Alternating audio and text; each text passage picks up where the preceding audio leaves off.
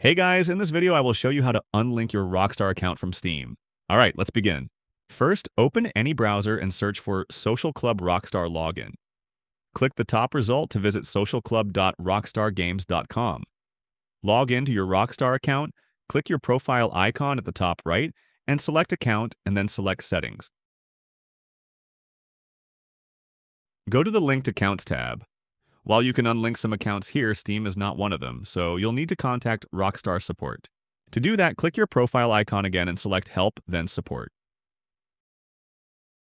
Now click Submit a Request in the top right corner, then click Account, after that click Account Settings, and finally Account Linking, Unlinking.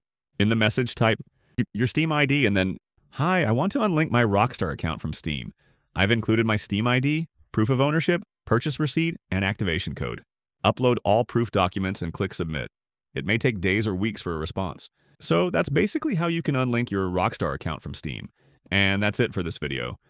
If you find this helpful, consider subscribing and giving this a big thumbs up. Thanks!